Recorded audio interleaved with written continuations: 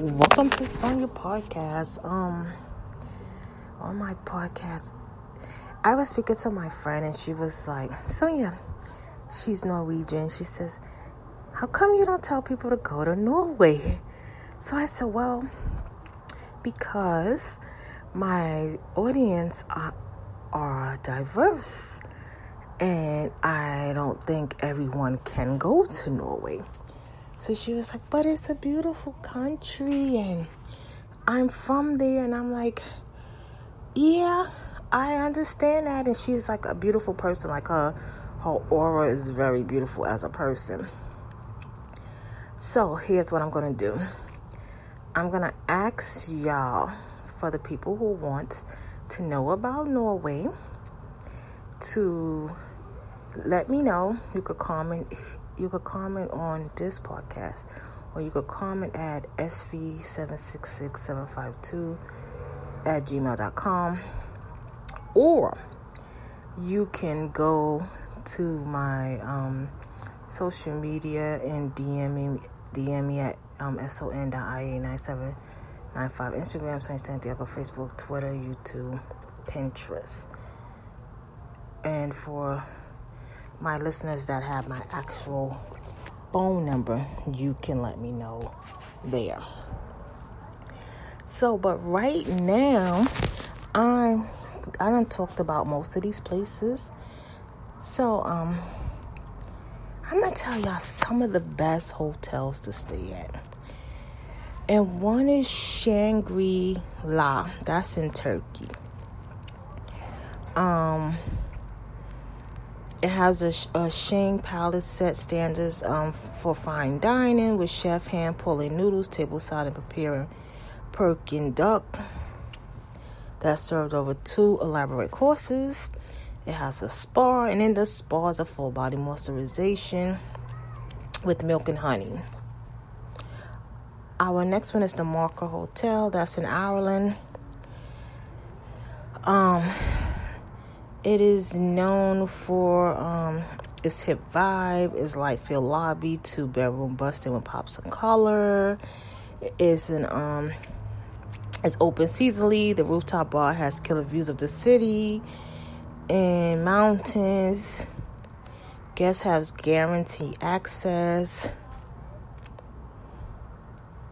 Our next one is the Four Seasons Hotel at Bangkok in Thailand.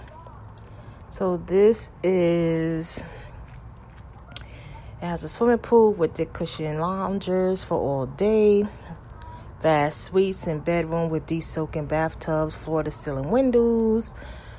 It also has social clubs. The lobby has marble walls. It has rotating exhibits. Our next one is the Drake O'Brook Autograph Collection in Illinois. This one has attractive Frank Sinatra, Prince, Charles. It has a colonial room, restaurant, office, hot tea in the afternoon. It's a retro dishes, dinner time, wedge salad to shrimp cocktail. Our next one is the Sofitel, Washington, D.C. This one is a French twist. It has an Art Deco Tango building, dates back to 1925. It's the Adam Hotel, Old Carlton Hotel, which is now the St. Regis. It has grand columns, ceilings, marble floors. Our next one is this Four Seasons Hotel Ritz Lisbon in Portugal. This is a high-end white linen, gives a feel of past presence, ease to indulge here, but don't miss the health and wellness offering, including a indoor lap pool and a rooftop running track. The next one is the Area Saint Tropez in France. This is like a boutique hotel.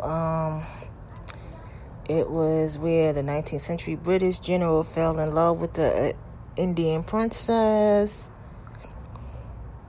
It has a Raj pawn in a past life. It's lined with white parcels and thick cushion lounges. Its central location in the old town.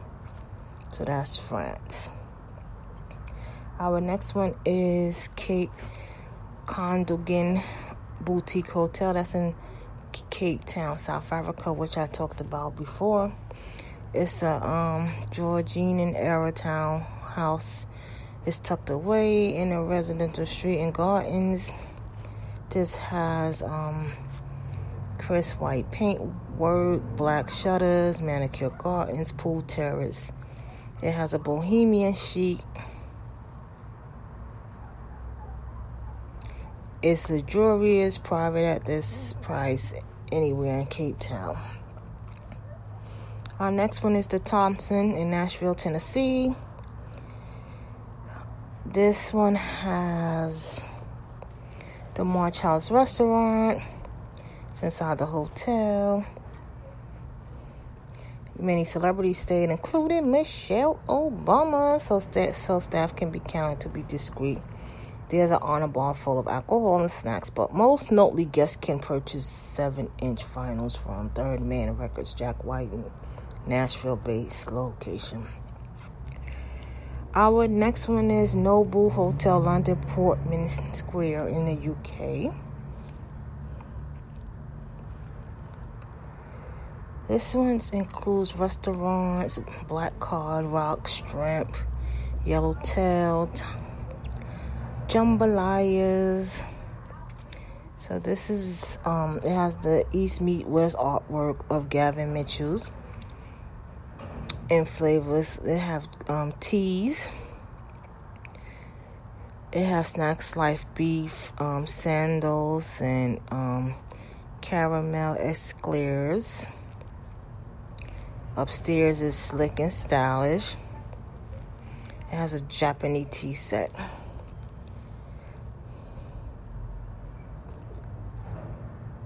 So yes, people, these are some of the hotels you can stay at for the places that I have spoke about before. I'll tell y'all about Australia. Australia is another place. If y'all want to hear about it, let me know. Australia and Norway. If y'all want to hear about Australia and Norway, let me know, because like I tell everybody, I love telling y'all where I have traveled, where it's okay for everybody. But I haven't traveled to Australia and Norway, so I can't really say if it's okay for everybody. I know my friend, she's Norwegian, but that works for her because my audience, what I'm trying to say is that my audience don't just stems to one nationality or one culture. It extends to many. It's like me. It's very diverse. Many cultures, So when I speak of things, I want to speak of things that I have been through, where I can tell you, like, oh, it's safe to go here. But I always tell y'all this: it's not safe to go really nowhere. There's places you can be, and then there's places you cannot be. Y'all always hear me tell y'all this. But if that's somewhere y'all want to travel, just let me know. I'd like to thank y'all for listening to Sonia Podcast. Sorry about the noise. Everybody knows it's spring break and it's going to be a lot of noise. So, I already follow my son Sounds on Instagram. We have an album out on Apple, Spotify. Follow TJVUCAIN. She have a book called Black Girl in Orange. Follow King's Flex on SoundCloud and Female Reform. They have a venture store in New York, and y'all have a blessed night.